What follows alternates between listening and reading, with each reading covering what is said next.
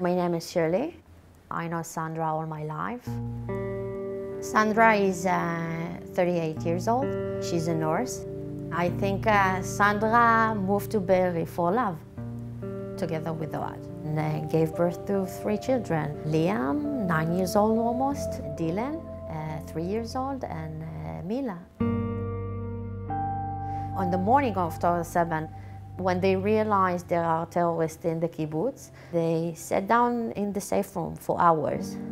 They heard terrorists inside the house. Gunshots entered the door, and Mila, unfortunately, was murdered immediately. Ohad opened the window, rolled down outside, and the terrorist came back and murdered Ohad. Even though Sandra was already 2 hours bleeding for multiple gunshots, she found in herself the power to rise up and to try to save her children.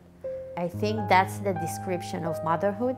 That's the definition of a mother, a lion mother, a lioness. The house was burned down. Nothing was left. No clothes, no furniture, no memories. Sandra is still hospitalized. She will need to start all over again.